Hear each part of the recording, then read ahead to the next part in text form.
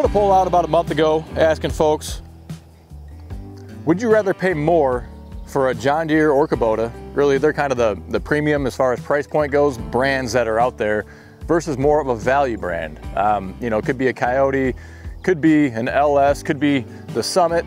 A lot of the other, well, they're just cheaper brands in general. Incredibly, 2/3 of respondents said they would rather pay the premium for the John Deere or the Kubota over one of the value brands out there. Now personally, I don't care what tractor you get, but I did find that to be almost a humorous response, because I can't tell you how many times with tractors or tractor attachments, folks are saying, these things are overpriced, they're too expensive, I'm gonna make it myself, I'm gonna find something used, I'm gonna refurbish it, whatever it is. Folks are always looking to save a buck, yet when it comes to this poll, folks want to spend more money. Is that because of good marketing, or are there other reasons driving that? Now, I've been using one of those value brand tractors for about a year now, so I've been putting actual time on it. I'm gonna give you my take on that, on how that's worked out so far, but then also go through a lot of these comments and the reservations that folks have about buying a value brand, and maybe the reasons they're gonna look for a more well-established brand or whatever it is. And again, this is not to sway you in one direction or another, it's to give you the information and help you make a more informed decision and maybe a different perspective that you hadn't considered already. All right, Big Cool says, definitely buy an established brand and pay for it. I come from a construction background, and one thing I've learned from purchasing equipment is the most important thing is dealer support and parts availability. I have Kubota and John Deere dealers all over the place. Never seen a dealer for any other brand tractor around. So a lot to dissect there, all right? And that's, we've talked about this before, right? There's so many John Deere and Kubota dealers around that they're not getting to every corner in the country, but they're getting to most corners in the country, and you're probability-wise more likely to have one of those near you than you are any other brand. There's no doubt about that. And I do think that's very important. And using Summit as an example, they are not nationwide right now, and intentionally they are going regionally to only expand in areas where not only they are going to sell the tractors, but where they are also set up to service the tractors too. They don't want to sell you a tractor in an area that they can't service it. That's not their goal. And so they're building that out strategically. The flip side of that is, it doesn't matter if it's Summit, John Deere, Kubota, Coyote, LS, Mahindra, whoever, there are good dealers and bad dealers all over the place. And this pandemic has taught us that, well, it's leveled that playing field a lot. And I'm not saying this to put down the dealers around me in my area, but the service sucks now. And it's because they can't retain good technicians. Everybody's in the same boat. We're all struggling to have good help on hand. Getting parts, it's so rare for them to have parts in stock. They have to order almost everything. And I mean, that could be the Polaris Ranger that I have, it could be the Ford trucks. This stuff isn't stocked, and it's like you're still hanging on to this pre-pandemic mindset of that's realistic, and it's not. It was gonna be 4 weeks for me just to get my John Deere tractor in to get service that was having a hydraulic issue. 4 weeks, that's a month. This time of year, a month to not have a tractor just to get it looked at, let alone back up and operational. So that's not good service. That's the top dog, right? John Deere's the top dog. I think a lot of us would agree, and that's terrible customer support. And so all those folks that use that as their reasoning should probably go talk to their dealers and ask them what kind of lead times there are on parts and getting things in for service, because I know it's not just in my area that this is occurring, it's all over the place, and it's every industry. So, you know, I'm not saying Summit's better or not, I don't know. Folks out there that had the Summit tractors, let me know. I haven't had to have service calls done on mine, and so I don't really have an idea or understanding of what that's like right now. But in my opinion, you know, that was a big selling point at one point, and I really don't think it is so much anymore. Not to say it's not going to get back to that in the future, but present state right now, it's not a selling point. Now, part of this is longevity as well. Can you get parts 20 years in the future for some of these lesser known brands that maybe have just popped up in recent years, and some of them go away, some of them are bought out by other brands? The interesting thing is it depends on the year, but there's anywhere from 15 to probably the low 20s in different tractor brands that are out there. But there's only 6 or 7 actual tractor manufacturers. And so a lot of these companies are using the same common parts between different models. And you guys know that this is based on the Solus, okay? And it's made by a manufacturer, ITL, that produces thousands and thousands and thousands and thousands of tractors, all right? And a lot of this stuff is gonna share commonality. And so even if a a brand was discontinued, it's not like they just take all the parts for that, put them in a dumpster and light it on fire, right? There's still gonna be parts out there, but on top of that, there's also gonna be other brands out there utilizing these same parts. And LS is a really good example too. LS and New Holland in the compact world, they're virtually the same thing. I mean, not every detail across the board, but so much so that I had an LS tractor come in with a New Holland manual with all the parts in there that matched up line for line, okay? So it's the same stinking thing, and this goes on more than you would realize. Basically, think about all those old farm tractors that are out there right now, still from the 30s, the 40s, the 50s, and the 60s, all the brands that are no longer in production, but you can still get parts for them. Why would that be any different for modern day tractors now? You have to do an honest comparison. There's a reason why these tractors are cheaper, not as much steel, and the steel isn't as good. Compare specs, research models. Every brand has models with known problems. I also would consider dealer reputation. A lot of stuff in there, all right? Some things I agree with, some I don't. Dealer reputation, of course, is critical. Good and bad dealers, like I said, all over the place. There's some I wouldn't touch with a 10-foot pole. There's others that I'd go to forever. Now, he talks about every brand can have models that are good and bad, and that is certainly true.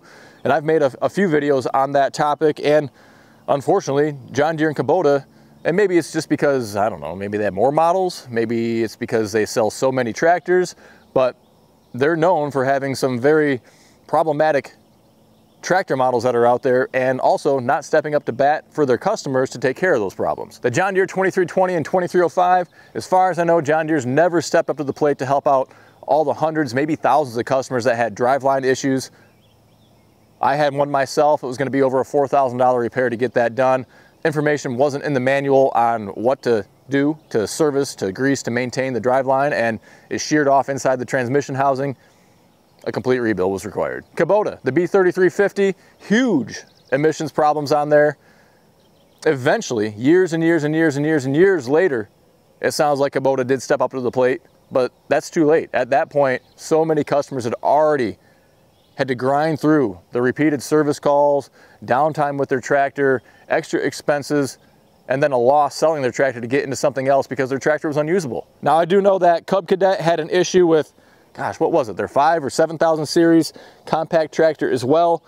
And that's honestly one of the only lesser known brands that I can think of that had any kind of a significant issue with one of their models. If you know of any other models though, for any brand, that's like, not just like your tractor had an issue and nobody else's does, but if it's a repetitive thing, put a comment down below so that folks know what to avoid. But I'm saying this because reliability can be an issue with anything that's out there. And sometimes you do have a problem child of a specific tractor, and it doesn't mean the whole brand is bad. And other times it is because there is a bad model that the manufacturer needs to address with customers and put out service bulletins and correct the problems that it has. But that doesn't mean that John Deere and Kubota are immune from those same issues as lesser known brands. And then talking about, you know, less steel, cheaper steel, whatever else, those kind of inferior type comments that are out there, I don't think that's true. I mean, well, this tractor is, if not the heaviest, one of the heaviest in its class. So there's a ton of steel in this machine. They're not chintzing out on that.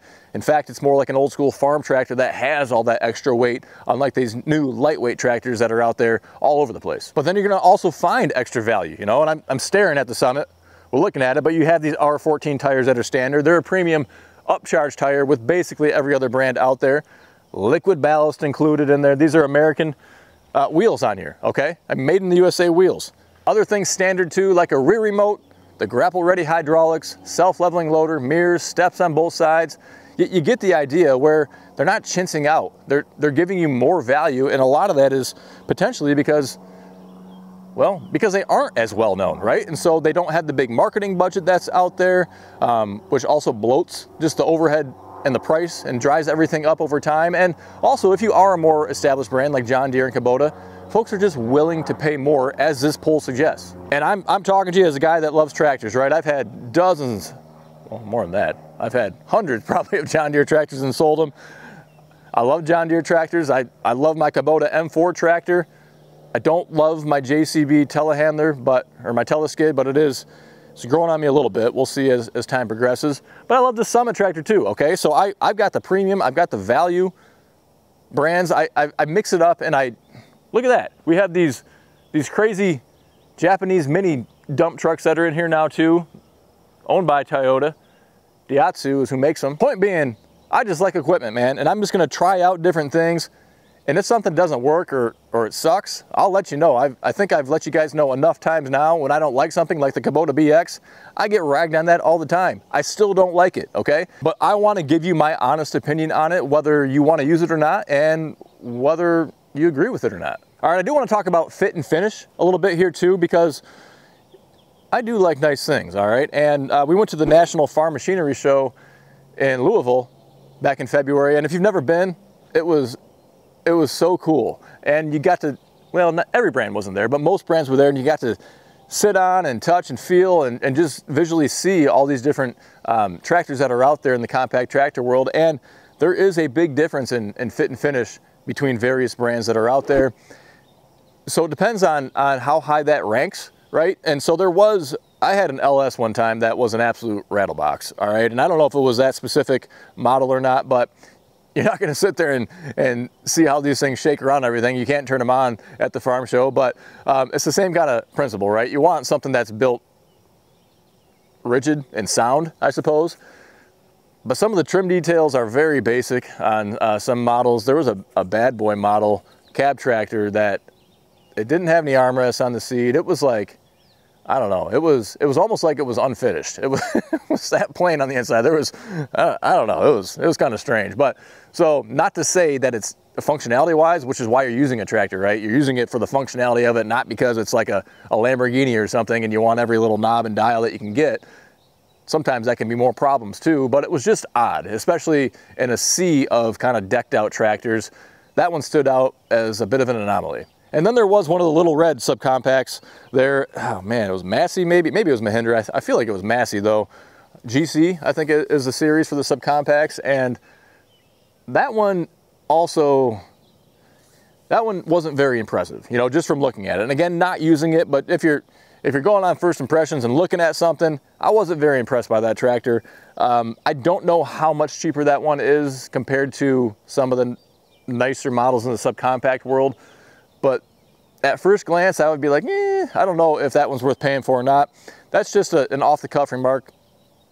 Looking at and using tractors all the time, it kind of stood out to me as I don't know. Now, one of the brands I really liked down there was Kioti, K-I-O-T-I. And they've been around for a while, and they're making Bobcat tractors, I believe, right now, at least for a little while longer. And Daedong is the parent company name.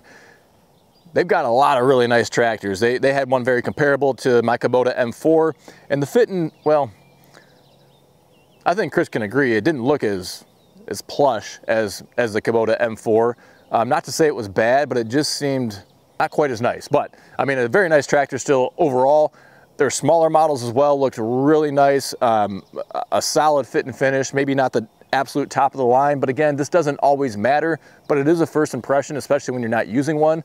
I've used some Kioti tractors. I've always found them very capable. Tons of folks out there have used Kioti, said the same thing about it too. And I don't know of any models to avoid with Kioti, but perhaps you guys do. So I use these videos as conversation starters, right? For the questions that I'm asked all the time. You just constant email submissions of what tractor to get. And it's overwhelming, right? And so read the comments in this video, read the comments in the other videos too. And while it's strange, most folks voted that they would buy the John Deere, the Kubota in this video, but most comments don't support that. They support buying a reputable dealer, okay, which could easily be a more value brand out there or a more budget-friendly brand out there. Or they supported in general just buying the cheaper tractor because that extra however many thousands of dollars they saved can go towards the attachments. They can get the tractor and the attachments for the same price as a more expensive brand. I think for me, when I'm making a big decision on that is comfort level, right? Once you know, and you don't have to look anymore. You can look out there to try to have your mind changed, you know, and move in a different direction if you want to, but just stop at that point. I mean, you can overanalyze every situation, and once it clicks, it's the right answer. Just do it and then pull the trigger. I mean, otherwise you'll wear yourself out, man. I do it all the time with trucks, with ATVs, with trailers, with shopping for a new house that we've done for years. We backed out of more deals, and we almost bought half the houses in Kalamazoo. I mean, that's just how my mind works. Is it's just a problem. You got to make a decision at some point, and there's always going to be a trade-off, okay?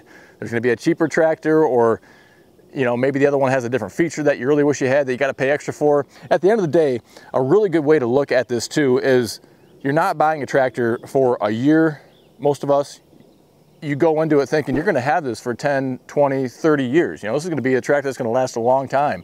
And so if you break it down by 10 years or 20 years or whatever, and it's a $30,000 tractor, $3,000 a year over 10 years, or what is that? Is that $10 a day?